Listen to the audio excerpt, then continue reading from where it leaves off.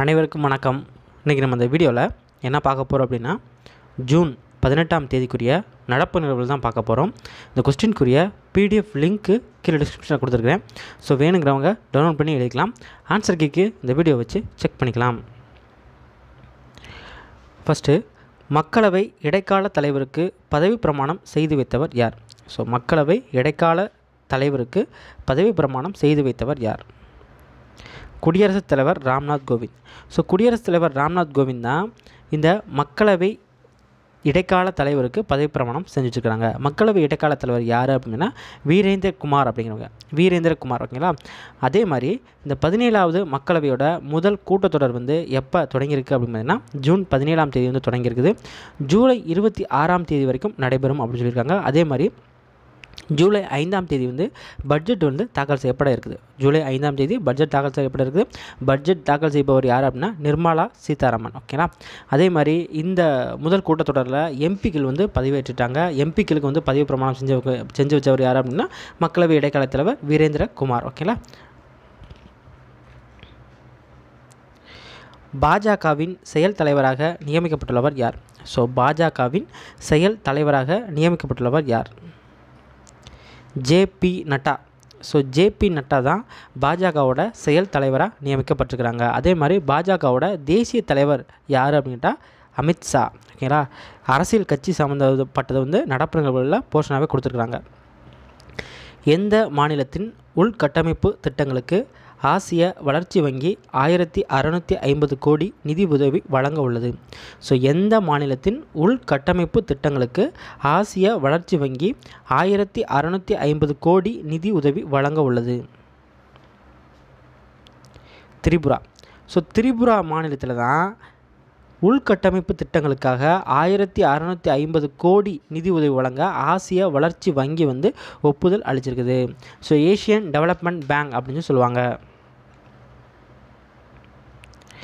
அணுசக்தி ஒப்பந்தத்தை மீறி யுரேனியத்தை மேலும் செறிவூட்டும் பணிகளை தொடங்கியுள்ள நாடு எது?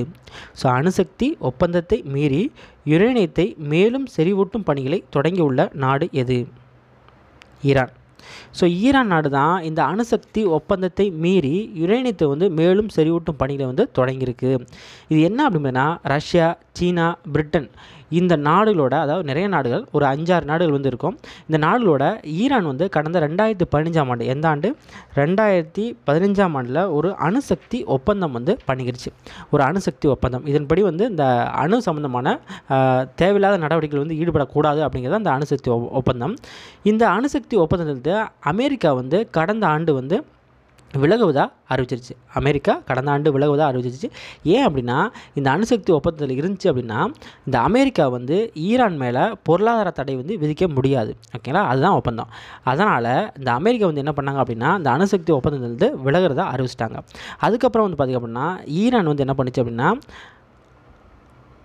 இந்த அமெரிக்கா விலகிறதுனால ஈரான் இந்த அணுசக்தி ஒப்பந்தத்தை மீறி இப்போ யுரேனியத்தை மேலும் செறிவூட்டும் பணியில் தொடங்கியிருக்கிறாங்க. அதே மாதிரி இந்த அமெரிக்கா விலகிருச்சு இல்லையா, விலகினதுக்கப்புறம் அமெரிக்கா ஈரான் மேலே பொருளாதார தடைகள் நிறையா விதிச்சிருச்சு. ஸோ அதனால தான் இந்த அணுசக்தி ஒப்பந்த விதிமுறைகளை மீறி இந்த ஈரான் செயல்படுது, ஓகேங்களா. அதே மாதிரி சுரங்கத்திலிருந்து வெட்டி எடுக்கப்படும் யுரேனியத்தை, ஸோ சுரங்கத்திலிருந்து வெட்டி எடுக்கப்படும் யுரேனியத்தை 3.67%, ஸோ 3.67% மேலே செறிவூட்டக்கூடாது அப்படின்னு சொல்லிட்டு ஒரு விதிமுறை இருக்குது. இவங்க செறிவூட்ட போகிறாங்க. உலக இசை தினம். ஸோ உலக இசை தினம் எந்த நாளில் கொண்டாடப்படுகிறது? ஜூன் 21. ஸோ ஜூன் 21ஆம் தேதி உலக இசை தினம் கொண்டாடப்படுகிறது. எந்த மாநிலத்தில் வெப்பத்திலிருந்து பாதுகாக்கும் முன்னெச்சரிக்கை நடவடிக்கையாக பள்ளிகளுக்கு 30ஆம் தேதி வரை விடுமுறை அளிக்கப்பட்டுள்ளது? ஸோ எந்த மாநிலத்தில் வெப்பத்திலிருந்து பாதுகாக்கும் முன்னெச்சரிக்கை நடவடிக்கையாக பள்ளிகளுக்கு 30ஆம் தேதி வரை விடுமுறை அளிக்கப்பட்டுள்ளது? பீகார். ஸோ பீகார் மாநிலத்தை வந்து பார்த்திங்க அப்படின்னா இந்த வெயிலுக்கு வந்து இது வரைக்கும் 184 பேர் வந்து பலியாக இருக்கிறதா சொல்லியிருக்காங்க. அதாவது இந்த வெப்பத்தின் காரணமாக.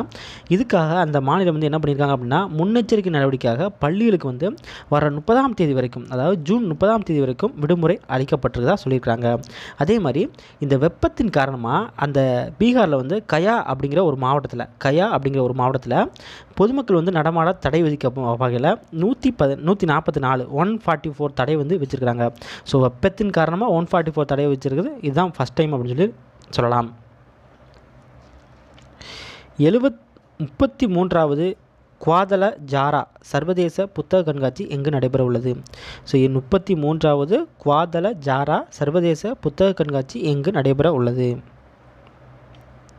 மெக்சிகோ. ஸோ மெக்சிகோவில் தான் 33வது குவாதலஜாரா சர்வதேச புத்தக கண்காட்சி வந்து நடைபெற இருக்குது. இதில் ஒரு ஸ்பெஷாலிட்டி என்ன அப்படின்னா கௌரவ விருந்தினர் யார் அப்படின்னு பார்த்தீங்கன்னா இந்தியா.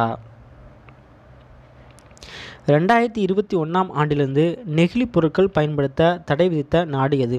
ஸோ சமீபத்தில் 2021ஆம் ஆண்டிலிருந்து நெகிழி பொருட்களை பயன்படுத்த தடை விதித்த நாடு எது? கனடா. ஸோ கனடா நாட்டில் தான் அந்த நாட்டோட பிரதமராக இருக்கிற ஜஸ்டின் ட்ருடோ அப்படிங்கிறவங்க 2021ஆம் ஆண்டிலிருந்து தீங்கு விளைவிக்கக்கூடிய ஒற்றை பயன்பாடுடைய நெகிழி பொருட்கள் வந்து தடை செய்யப்படும் அப்படின்னு சொல்லி அறிவிச்சிருக்கிறாங்க. 119வது யுஎஸ் ஓப்பன் சாம்பியன் பட்டம் வென்றவர் யார்? ஸோ 119வது யுஎஸ் ஓப்பன் சாம்பியன் பட்டம் வென்றவர் யார்? Carry Woodland. So carry Woodland தான் 119வது யுஎஸ் ஓப்பன் சாம்பியன் பட்டம் வந்து வென்றிருக்கிறாங்க. இந்தியாவில் முதல் முறையாக பிளாஸ்டிக் கழிவுகளை கொண்டு சாலை அமைக்கும் திட்டம் அறிமுகம் செய்துள்ள மாநிலம் எது? ஸோ இந்தியாவில் முதல் முறையாக பிளாஸ்டிக் கழிவுகளை கொண்டு சாலை அமைக்கும் திட்டம் அறிமுகம் செய்துள்ள மாநிலம் எது?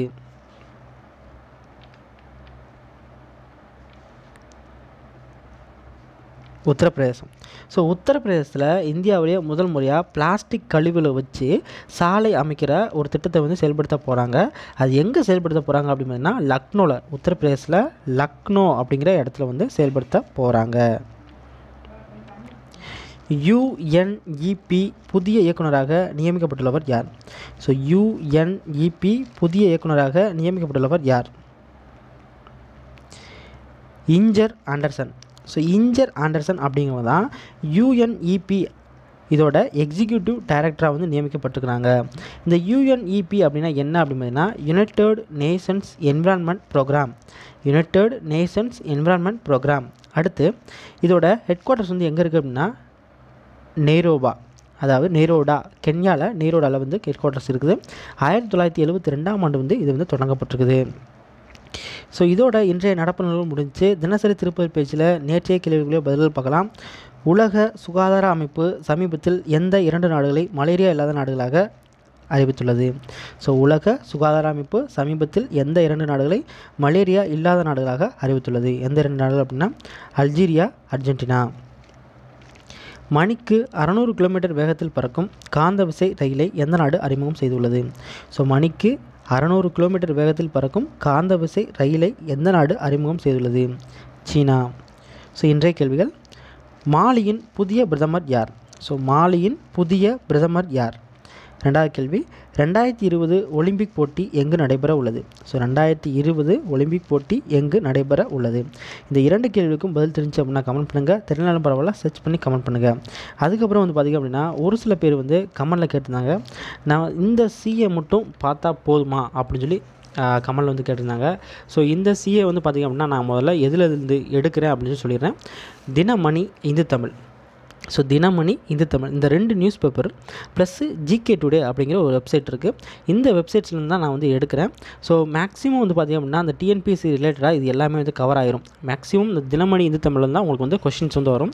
ஸோ அதே மாதிரி மொத்தமாக வந்து படிக்க ட்ரை பண்ணாதீங்க. டெய்லி வந்து நீங்கள் வந்து நோட்ஸ் எடுத்து வச்சு டெய்லி வந்து ப்ரிப்பேர் பண்ணுங்கள். அப்படின்னா தான் கரண்ட் அஃபேர்ஸ் வந்து உங்களுக்கு வந்து ஈஸியாக இருக்கும். ஓகேங்களா? அதே மாதிரி கரண்ட் அஃபேர்ஸ் வந்து எதுலேருந்து கேட்பாங்க அப்படின்னே தெரியாது. ஓகேங்களா? அதனால் ஏதாவது ஒன்று ஃபாலோ பண்ணிங்க அப்படின்னா அதில் ஃபாலோ பண்ணிக்கோங்க. அதில் ஸ்ட்ராங்காக இருந்துக்கோங்க. அதுக்கப்புறம் வேறு ஏதாவது ஒரு சோர்ஸ் படிக்கணும் அப்படின்னா படிச்சுக்கலாம். தேங்க்யூ.